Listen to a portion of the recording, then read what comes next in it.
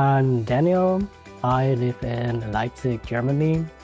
I work as a freelancer software developer, mainly with the technology of TypeScript and Node.js. And yeah, I've been doing this since the last 12 years.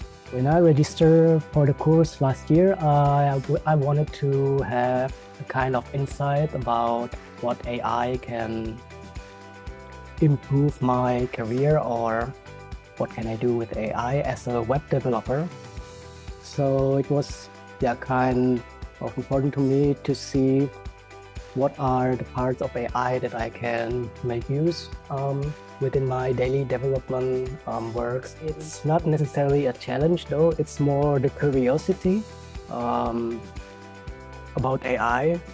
And what I learned about this course, what's been very useful for me is actually the prompt engineering, because I find out that developing AI agents, for example, is something that fits very best with what I've been doing the past years. I was searching for a course actually through Google, and then that's when I got the result of Simplilearn. I found that course was very interesting and also very challenging at the end.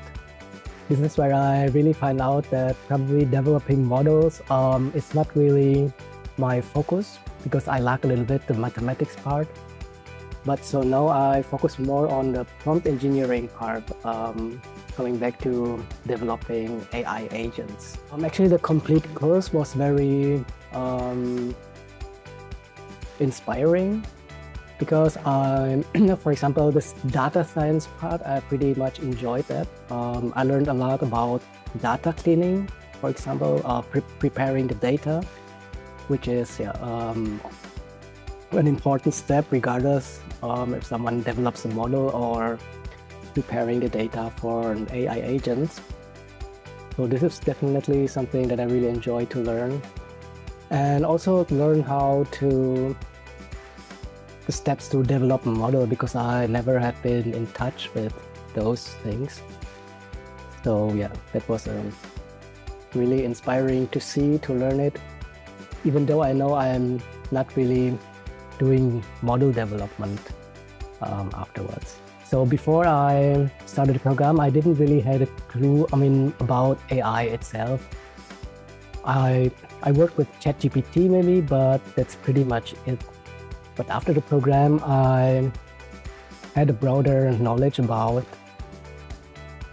the whole palette of AI, let's say it like this, and to get a clear understanding about what parts of AI I can make use for in combination with the web development that I've been doing.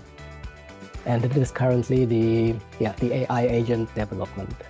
I enjoyed to listen to Hamid. It was pretty enjoying to listen to him explaining all the materials. Well, for the hobbies, I actually pretty much enjoy to go for a walk outside, going to swim, play music.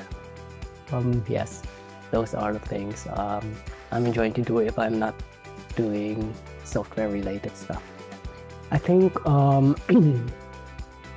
one important thing is the curiosity itself, which should be there, rather than seeing it as a pressure to, like, oh, I need to learn AI in order to be fit in my job, which is okay. But I think if a person has a natural curiosity, then the learning process would be much more enjoyable.